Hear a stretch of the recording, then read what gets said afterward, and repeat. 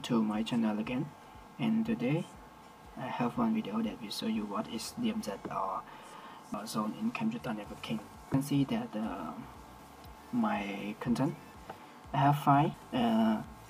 One is a zone in computer networking, and the second one is why do we use DMZ? Yes, in the DMZ and DMZ implementation and different. Alright, so you can see on the diagram, separate internet LAN between the DMZ and router. So we have three zones for the trust zone as local area network LAN and DMZ zone we call. Okay, what is DMZ or Demilitarized networking? So you guys also know that security, the vulnerability that maybe the attacker can be attacked to our network by the public service. So for internal network from the to intra zone and intra zone to trust zone, like the web server, mail server, DNS, FTP, or everything that you public the service to the intra zone. And so this is the demilitarized zone that we need to separate it from our internal network and another network that only to the DMZ, not access to our internal network, right?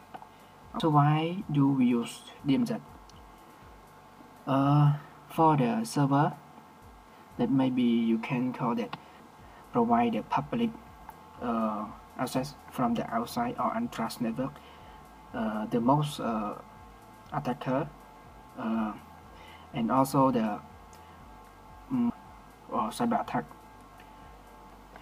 separate from the public service that we provide to the intra zone and our internal network. For example, the untrusted network can access to your public server, right? Mail server, FTP, and everything that you public to the untrusted network, and you may be no need the untrusted network access network. That's why we DMZ and our internal zone. Alright. Okay, so what are server are placed in the DMZ?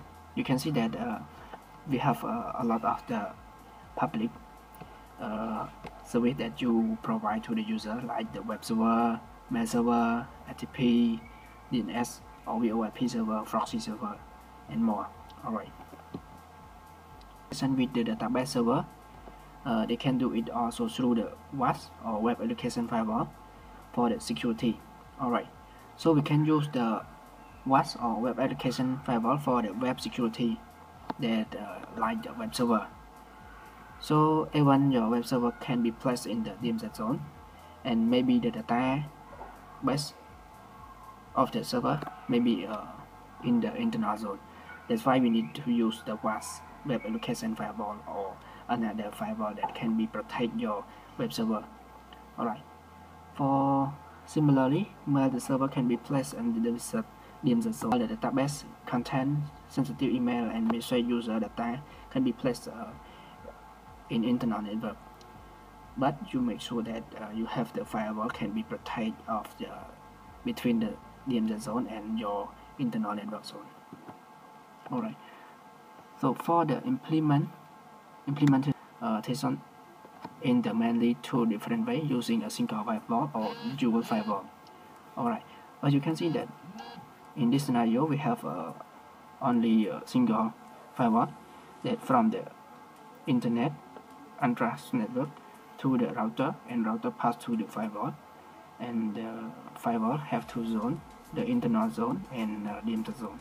Alright, so maybe some scenario your database may be not in the DMZ zone because you will not public it to the untrusted network use it, so you need to put it in the internal network. Alright, so maybe you need to restrict from the DMZ, like the file share, mail, or every service that need to contain into the internal network. Alright. Okay. Another scenario, you have two dual firewall That may be the one connect to the DMZ zone, and another one is protected by. So you have two firewall that inspection your traffic or inspection your service provided to the client. So that's all for my video. Thank you for watching.